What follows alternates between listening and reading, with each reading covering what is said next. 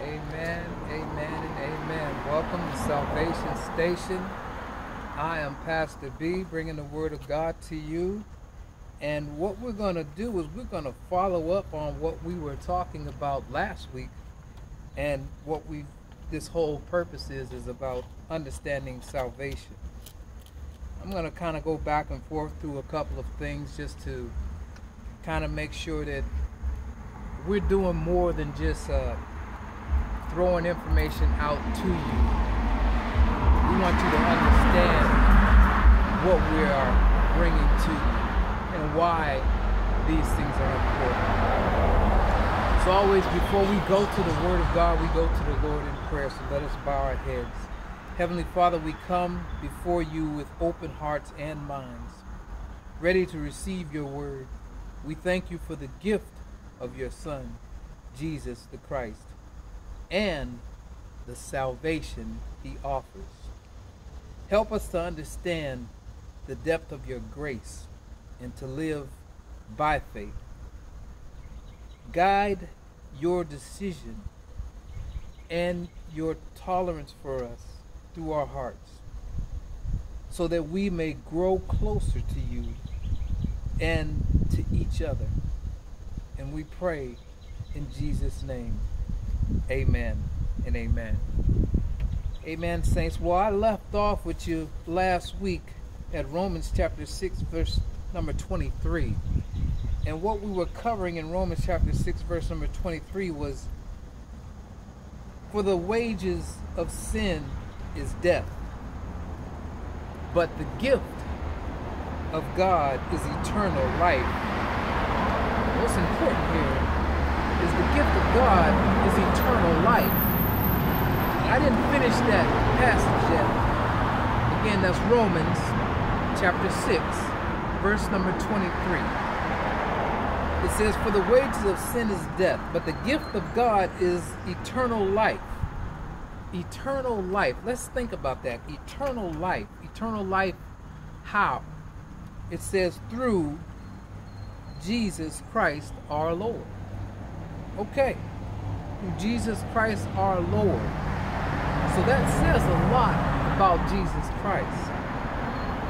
What we have to make sure we understand, just to make sure we get a good, clear picture here, I want to speak to those who maybe don't really believe much about the Word of God, or maybe those who haven't been raised in an environment which is conducive to understanding the Word of God. I even want to speak to those who are in church every Sunday.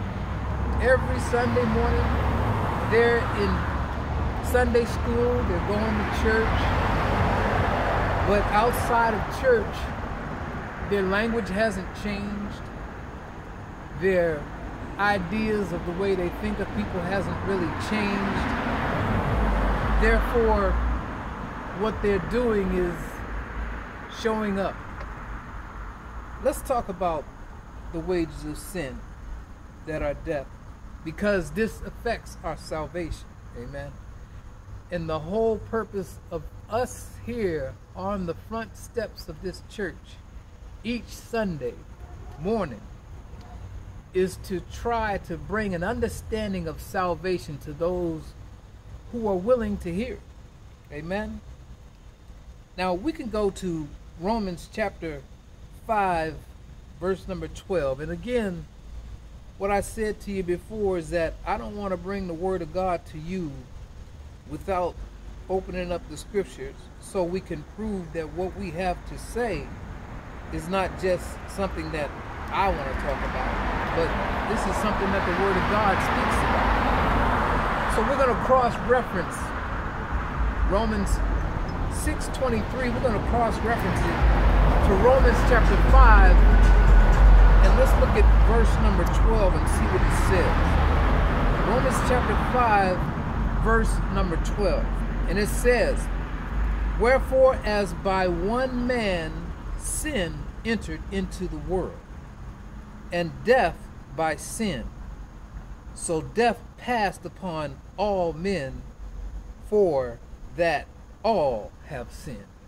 What does that actually mean, Pastor B? It means that everyone who has been born into this world is born into sin. Let me put it like this. A child is born.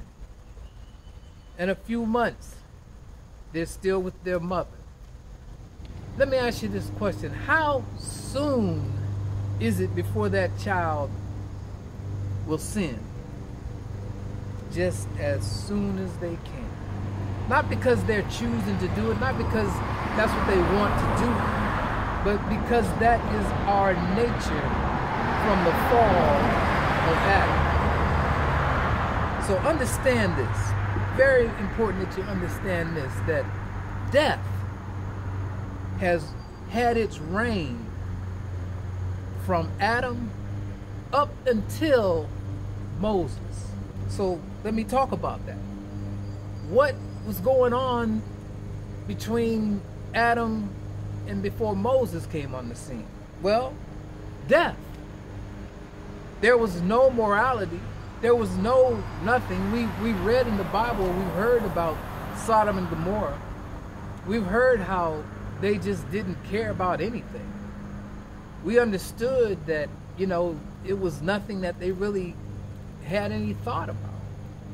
I want to teach you something this morning about salvation. And I want you to be able to understand salvation and understand that it was prophesied years before Jesus came here. And by that, what we're going to do is we're going to go to Psalms chapter 2.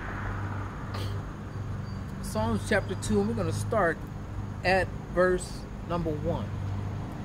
The reason I'm going to Psalms chapter 2 is because I want to outline to you how much the word was prophesied before Jesus Christ was ever born a human on this earth. Let's read this together. Psalms chapter 2, beginning at verse number 1. And it says, "Why do the heathen rage and the people imagine a vain thing?" Important here is the kings of the earth. Now pay attention here. It says the kings of the earth set themselves, and the rulers take counsel together. What is that talking about, saints? I'm going to read it again. The kings of the earth set themselves, and the rulers take counsel together against the capital Lord and against his anointed, saying, verse number 3, "Let us break their bands asunder and cast away their cords from us." So, okay, Pastor B, what is that telling us today? Well, if you think about it, the Pharisees wanted to crucify Jesus, but they said that they didn't have the authority to kill anyone or put anyone to death, but they stoned people to death on a regular basis. Amen? So what I'm saying is the authorities here that spoke of in Psalms chapter 2, where it says the kings of the earth set themselves, and the rulers take counsel together. So we're talking about Rome, and we're talking about the Pharisees. We're talking about Rome, which were the Gentiles, and we're talking about the Pharisees, which were Abraham's offspring, who said, "We live by the word of Abraham." So they came together, took counsel, and Psalm says, against the Lord. Now, if you've heard me before, you know that I've already explained to you, whenever you see Lord in all capital letters in your Bible, it's referring to the Son of Man. It's referring to the Son of God. It's referring to who the Son of God is, which is Jesus Christ. It's not saying Jesus Christ, but who is the Lord? The Lord is Jehovah. Who is Jehovah? Jehovah is the Son of God. Amen? So it's very important that you understand these things when you hear them and when you read them. Because if you don't, then you cannot understand what the Word of God is. You cannot understand how this relates to where we are today. You can't understand how it relates to since the crucifixion of Jesus Christ. We're talking about Psalms. Psalms were recorded way before Jesus Christ was on the scene. I'm going to go to the next verse. It says, verse number 4, Psalms 2:4. It says he that sitteth in the heavens shall laugh. The Lord shall have them in dispersion. So it's saying our Lord, our God, watched exactly what they did. And in his time, he said that the word of God is saying that he laughed at it. He laughed at it. And then it goes on to verse number 5 and says, then shall he speak unto them in his wrath and vex them in his sore displeasure. So wrath is coming because of what they've done. Amen. Verse number 6, it says, yet have I set my king upon my holy hill of Zion. Verse 7, I will declare the decree. The Lord, again, capital L-O-R-D, the Lord has said unto me, thou art my son. Come on now. This day have I begotten thee.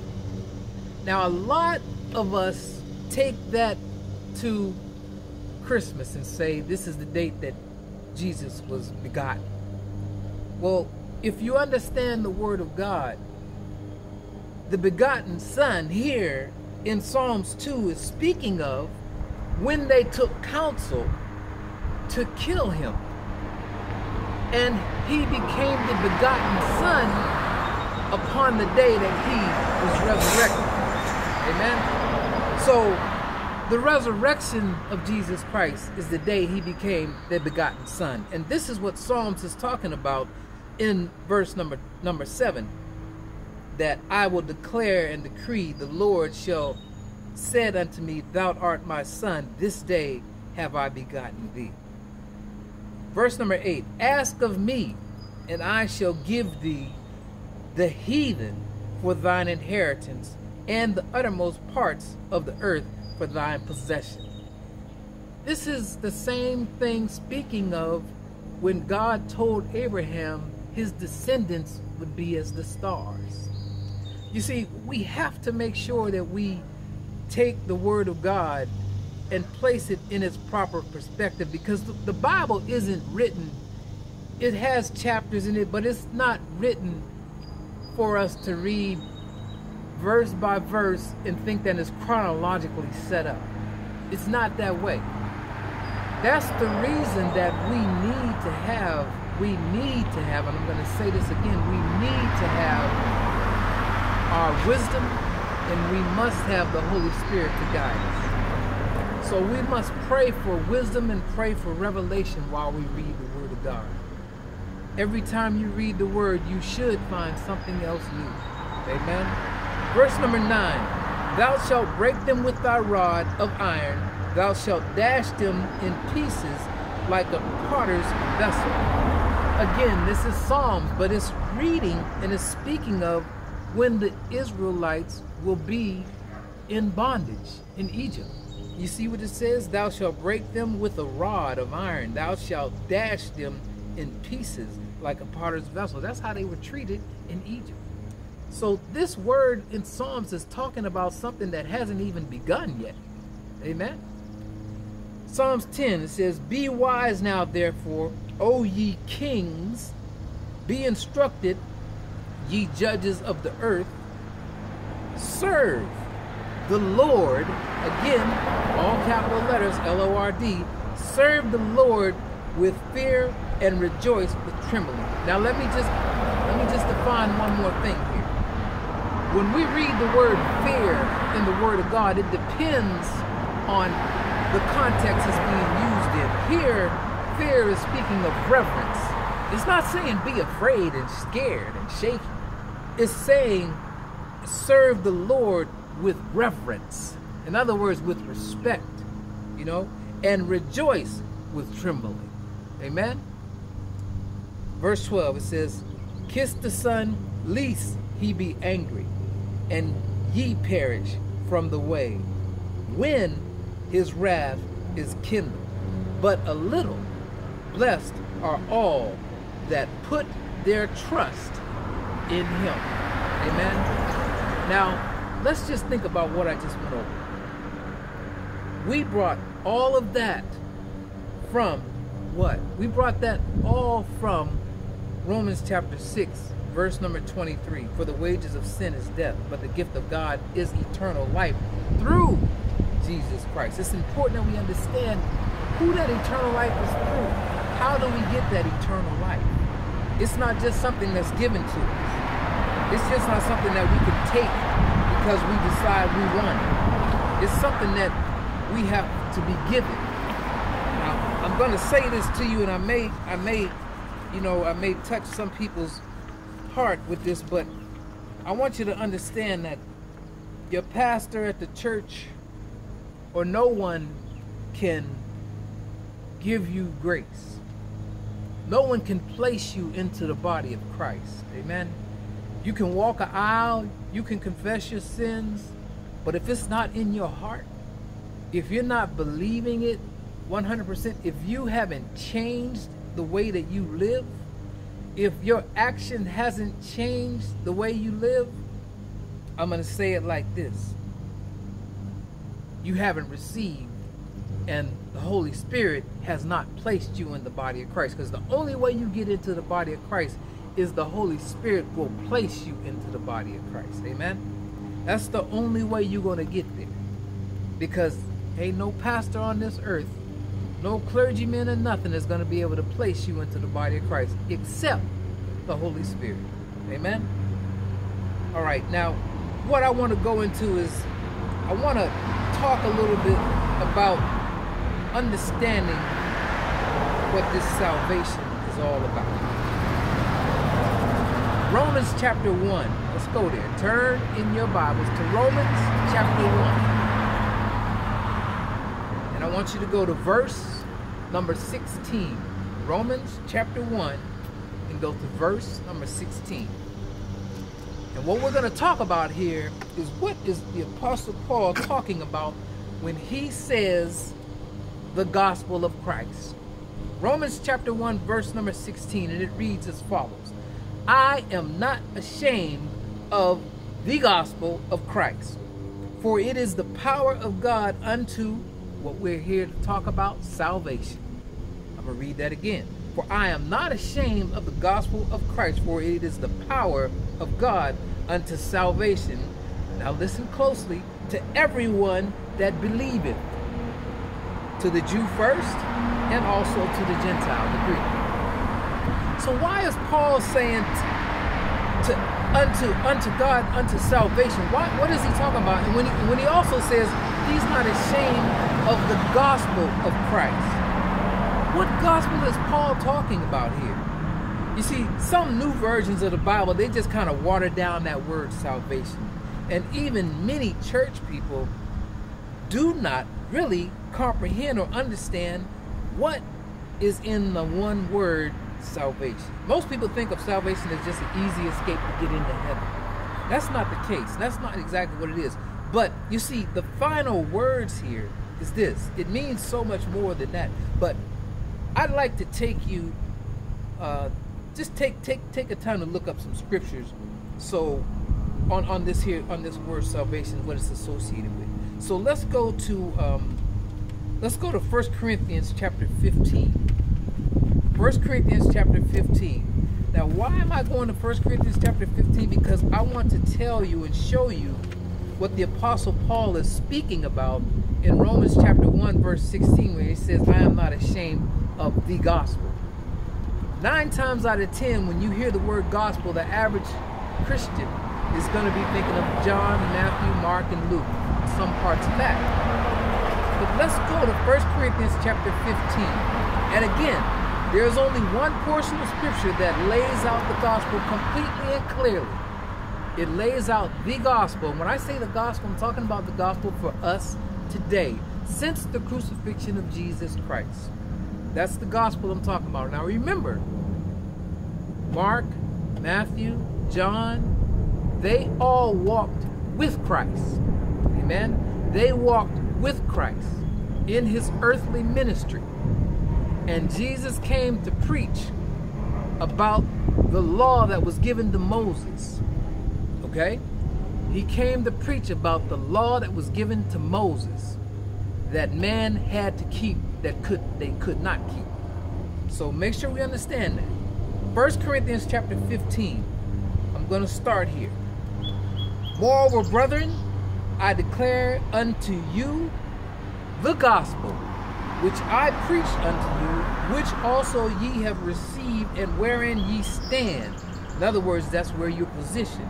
By which also ye are saved. In other words, it's saying nothing else saves us. If ye keep in memory what I preached unto you, unless ye have believed in vain. For I delivered unto you first of all that which I also received. Now listen to what it says here. What I preached unto you, unless ye have believed in vain. That's important. That's important. Because he is saying that he preached the gospel to you. Now, where is the gospel that Paul is talking about? It's right here in 1 Corinthians. The gospel Paul is talking about is in 1 Corinthians chapter 15, verses 1 through 4. And I just read verse number 1 out of that. Now, moreover, brethren, I declare unto you the gospel which I preached unto you, which ye also have received, and wherein ye stand. In other words, your position. Now, verse number 2. I'm going through the gospel now. I want you to understand, we're in 1 Corinthians chapter 15. I just read verse 1. Now I'm reading verse 2. We're talking about the gospel for us since the crucifixion of Jesus Christ. Verse number 2. By which also ye are saved, if ye keep in memory what I have preached unto you, unless ye have believed in vain. I just covered that with you, right? So you understand, it's talking about what you believed. Amen? Now let's go on to verse number 3. For I delivered unto you first of all that which I also received, that how Christ died for our sins according to the scriptures. We're going to cover that right there. According to the scriptures. I just showed you a few things, but according to the scriptures, it's very important that you understand what scriptures. Because we can hear this and say, okay, he died according to what scriptures are we talking about? Well, let's just be very clear. According to the scriptures is what I covered in Psalms chapter 2 that I just talked about. Because it said that they would take counsel to kill him. Those are the scriptures that we're talking about. He died for that according to the scriptures. Now let's look at verse number 4. 1 Corinthians chapter 15, verse number 4. And that he was buried, and that he rose again the third day, according to the scriptures. For the preaching of the cross is to them that is foolishness. I'm at 1 Corinthians chapter 1, right here, verse number 18. For preaching of the cross to them that perish is foolishness, but unto us which are saved is the power of God. Now see, that word saved is taken really lightly a lot of times, because people say all the time, yeah, I'm saved, I'm saved, I'm saved. And you ask them, how do you know you're saved? And most of the time they don't have an answer for you. Well, the way you know that you're going to be saved is that the Holy Spirit will reveal it to you. You'll know by the Spirit of God. Amen. Not by what somebody tells you, or not by just repeating a verse after someone that says something about being saved. That's not going to save you. Let's put it like this. I want to make sure that I'm really, really clear on this, because it has happened and we've come across it before. There's been pastors that has fallen, and there always will be, because we are human beings and we are fallible. We will make mistakes. We are going to sin. That's the whole reason that Jesus came here for us. Now, you say to yourself, I know there was a pastor that, you know, he was a great pastor and the church was wonderful, But all of a sudden, he ended up with another woman and left his family. What do you say about that? Well, let me tell you what it is about that. Again, like I said, only the Holy Spirit can place you into the body of Christ. If a person that was a pastor ends up doing something of that nature, here's what I'm going to tell you. And you may not want to hear it, but here's what I'm going to tell you. 9 times out of 10, he was never really saved in his heart. Outward, on the outward side, what you see could have looked like anything that's great.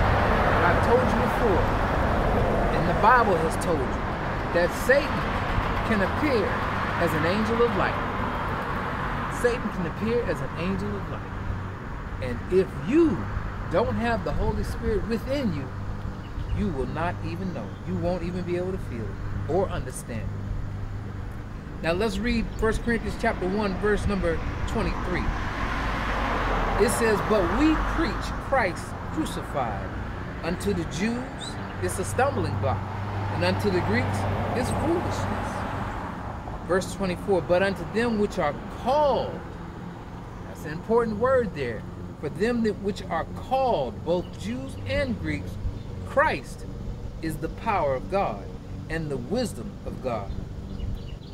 Let's go to Ephesians chapter 1, verse number 13.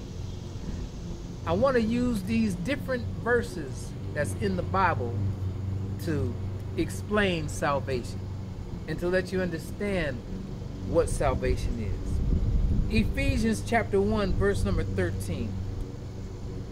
Ephesians chapter 1, verse number 13, and it reads as follows.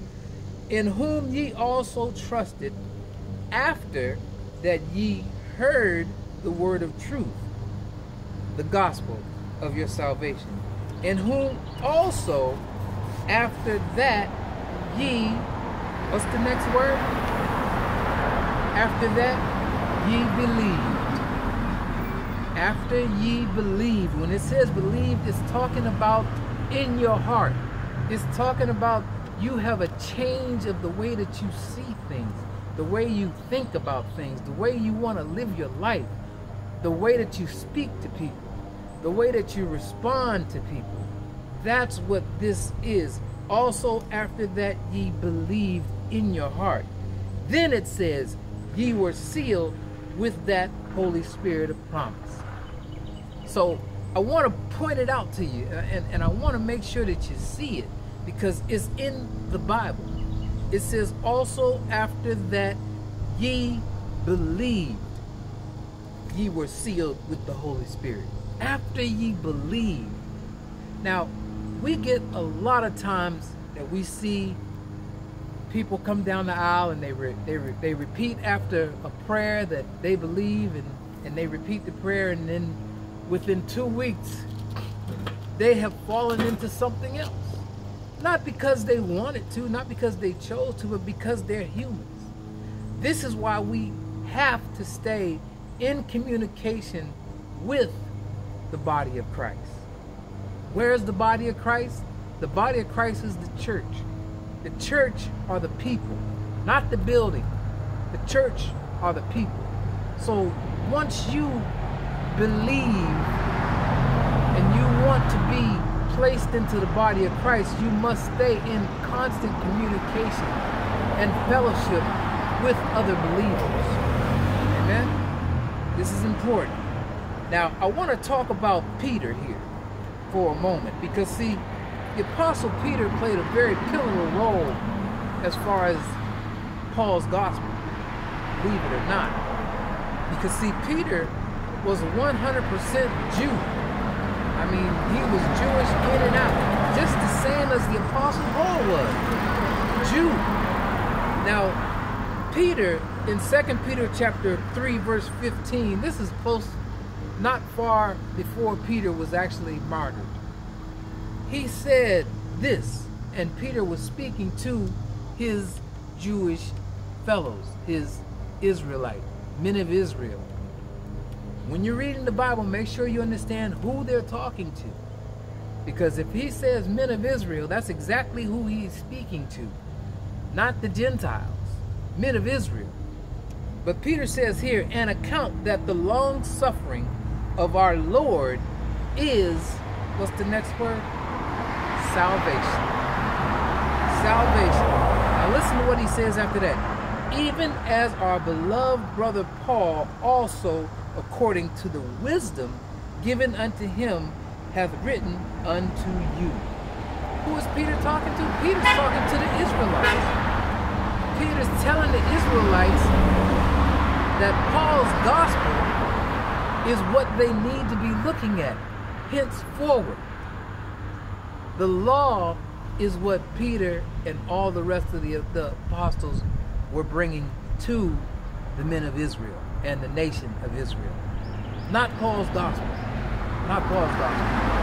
And why would Peter back Paul up at this particular point? Because there was a time when God had Peter go to a Gentile's home, and his name was Cornelius. Cornelius sent for Peter, and God had told Peter to go to see that Gentile. Now, in his days, a Jew wouldn't be caught dead in the house of a Gentile. Peter went to this Gentile's house, and this is where the beginning of the transformation and the changes began. Because the way that Peter understood the word of God from Jesus Christ's ministry while he was on this earth was, there was a way that you got into the Holy Spirit. And that way was, first of all, you had to believe. Second of all, you had to be baptized. Third of all, once you're baptized, the Holy Spirit should fall on you, in your heart. But what happened when Peter was at this Gentile's house, Cornelius? He began to tell Cornelius and his family about the Word of God. And while he was yet speaking, the Holy Spirit fell on them. And it fell on them, and they believed.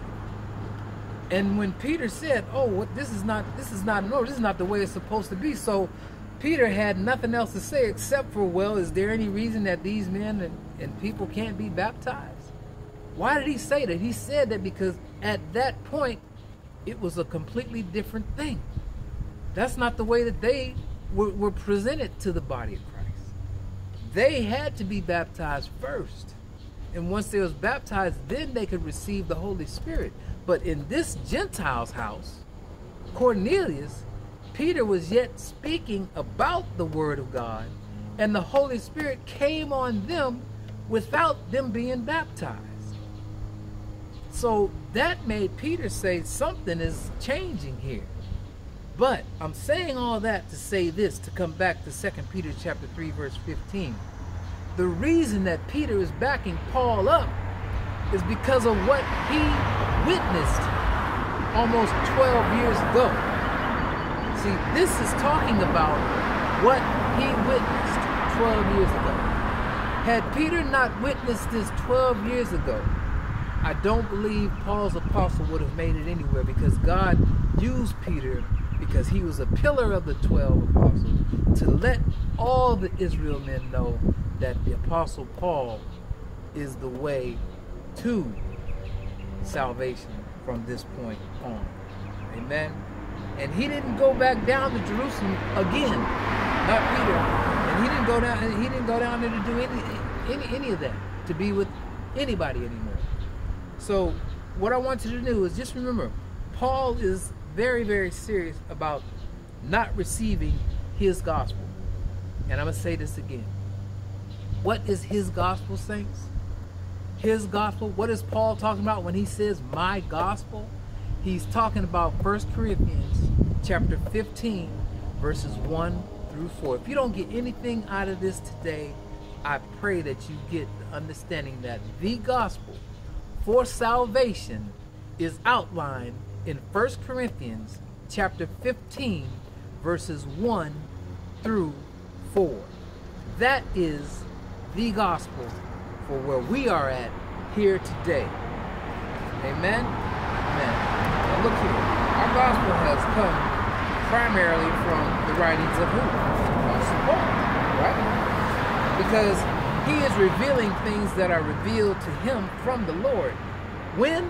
When is he revealing these things? After the crucifixion, resurrection, and ascension. So what Paul is saying is he's bringing the gospel after Jesus Christ was crucified. That's why it's so important that you understand what Paul is saying is not what they were preaching when Jesus was walking on the earth. Amen? Jesus' ministry was regarding the kingdom of heaven. Paul's ministry is regarding the body of Christ, the grace of God. Two completely different things. All right? Make sure you understand that. After his resurrection and ascension, from where he is now seated at the Father's right hand. So always keep that in mind. In fact, the book of Hebrews chapter 6, let's look at that. I always like to use the Bible to define the Bible. The book of Hebrews chapter 6. Turn there in your Bibles. The book of Hebrews chapter 6 verse number 1. And it reads this. Hebrews chapter 6 verse number 1. Therefore, leaving the principles of the doctrine of Christ, let us go on unto perfection. Did you catch that? Let me let you hear it again. Therefore, leaving the principles of the doctrines of Christ. What are the doctrines of Christ? It's what he preached when he had his earthly ministry. It says, therefore, leaving the principles of the doctrine of Christ, let us go on to perfection, not laying again the foundation of repentance from dead works and of faith towards God. So Hebrews chapter 6 says that, verse 1, it says that we don't need to go that route anymore. Why is it saying that, saints? Now, what does it mean? Well, it means that you don't just stay there. You know, those are the beginning principles. Everything Jesus spoke about in Mark, Matthew, and Luke, and John, those gospels was about the beginning, the principles, the things that we must know and we must understand. We must understand these things, but we have to move on. We have to continue to grow. And Paul's gospel is a part of us growing. And I'm going to give you an example of that. Think about in high school or in school period, education.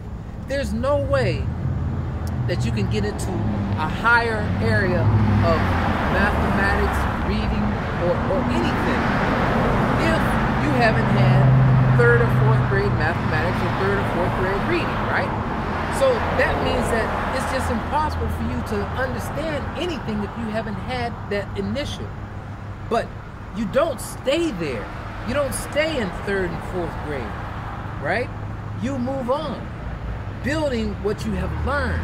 And that's what we have to do as Christians. We have to build off of the Gospels of Matthew, Mark, and Luke so we can learn to understand, to move further, to understand more of what God's Word is.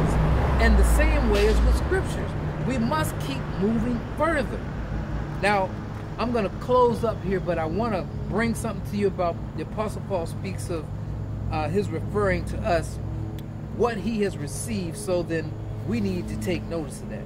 Now, reading on in the Gospel, 1 Corinthians verse 3, what I said before, for I delivered unto you first of all that which I also received, how that Christ died for our sins, and that he was buried, and that he rose again the 3rd day according to the Scriptures. This is all back in the Old Testament. It's just not written out this way. I showed you in Psalms chapter 2, basically the timeline that spoke exactly about what was about to happen. So no one understood it then. No one knew what was going to happen then. However, now where we are today, we do get an opportunity to see. We do get a chance to understand what that was all about. So he died, and he died for our sins, the sins of the world, as full payment for this sin penalty that we all deserve. But he didn't stay dead. He rose from that victoriously. In Jesus' name I pray, saints. not going to take you any longer, any further, but Pastor B is so happy to be a part of the Salvation Station. I implore you to come out, look us up, ask questions, don't be afraid. We want to bring you to understand what salvation is and why it is so important for us all on the face of this earth today. In Jesus' name we pray. Amen. I'm going to bring Sister Brown back up to you so she can close us out. Sister Brown. Amen. Thank you so much. God bless you, sister. God bless you. Bless you, bless you, bless you. What's our time? Our time right now is... Bless you, bless you, bless you. Thank you for joining us again on the 45 steps. minutes. We did 45 minutes right here. Perfect, perfect. 9 a.m. to 10 a.m. we ask that you pray with us for 1 hour. Pray for our young people. Pray for our city. Pray for our nation. For salvation. Salvation. And Pastor B spoke about salvation in the essential book of 1 Corinthians chapter 15. Moreover, brethren, I declare unto you the gospel which I preached unto you, which also you have received, and wherein ye stand, by which also ye are saved, if you keep in memory what I preached unto you, unless you have believed in vain. Now that's a key verse right there. Keep in memory. We cannot keep in memory something that we have not heard or something that we have not read or have been exposed to. It is imperative that we read the Word of God, that we read the Word of God for ourselves. Salvation, as we stand out here at the Salvation Station every week and plead and present to you the urgency of being saved, the onus falls on us as individuals. We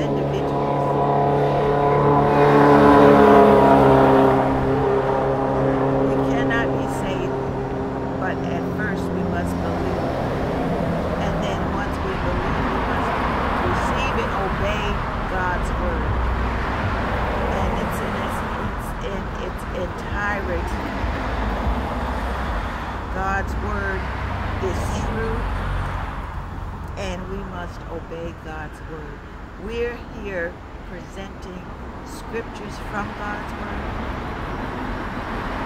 regarding salvation, but at some point we each will have to eat the whole roll of the word of God. It's not about denominations. It's not about preferences and pet peeves.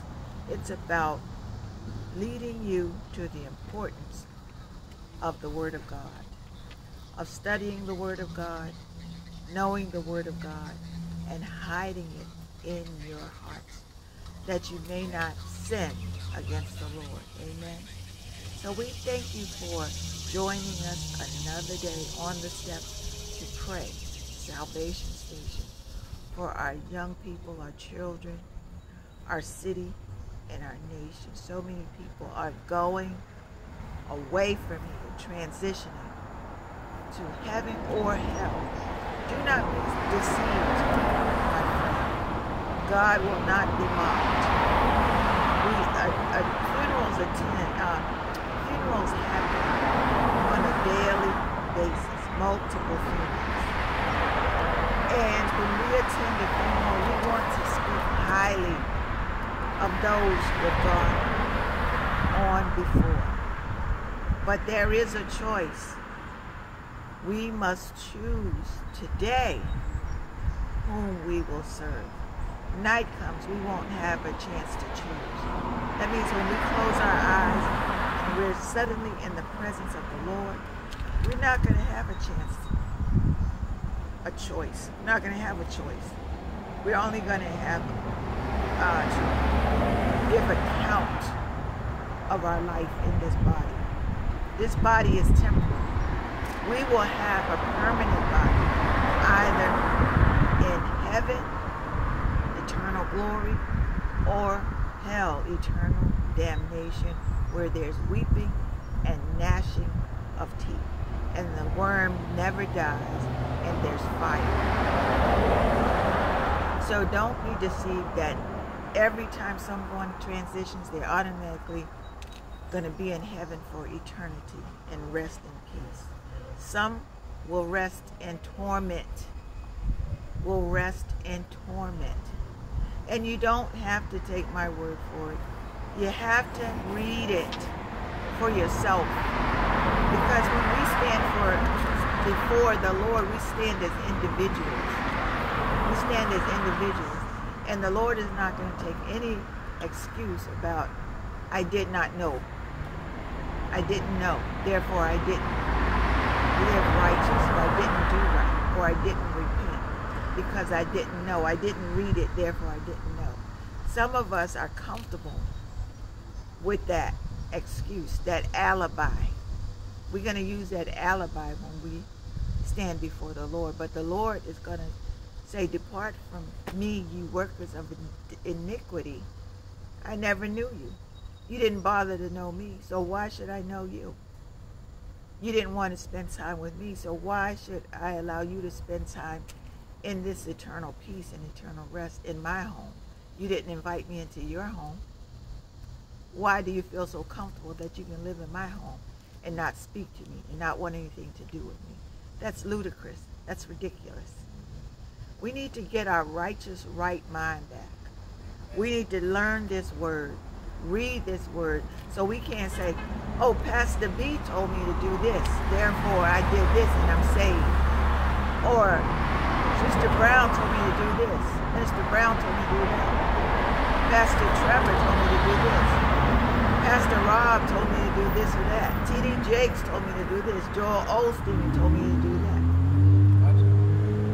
You know, when we stand before the Lord, Joel Osteen are not going to be standing beside us.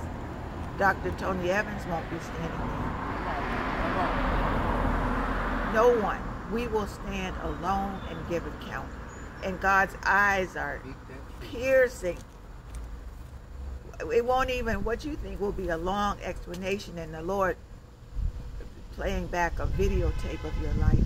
That's nonsense. He already sees what we're doing. And he gives us an opportunity to repent, repent, repent. Study the word, study the word. Now, Pastor B took you all through scriptures and asked you to turn. But how many of us even open our Bible? We just sit and look like we're being entertained. This is not entertainment tonight. This is not entertainment. This is your soul salvation. Because we do not know when is our time. We each have an assigned time to leave here, to transition. We don't know the time.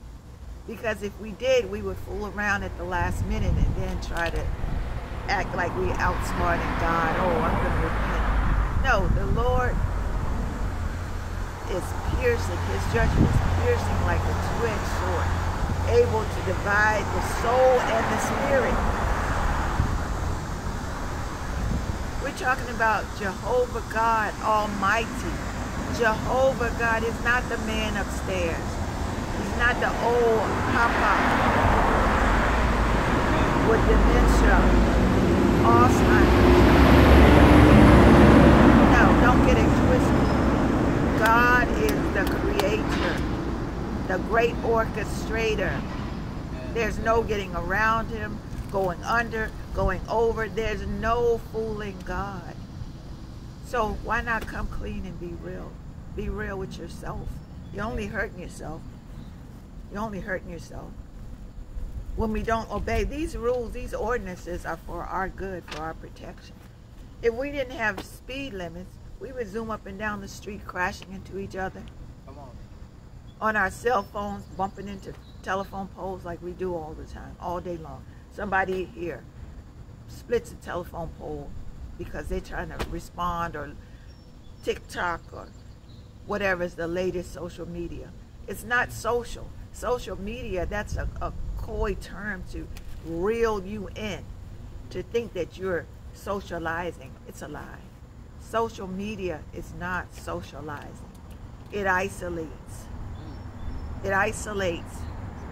The more you're on social media, the less you are in the community socializing. These streets are empty.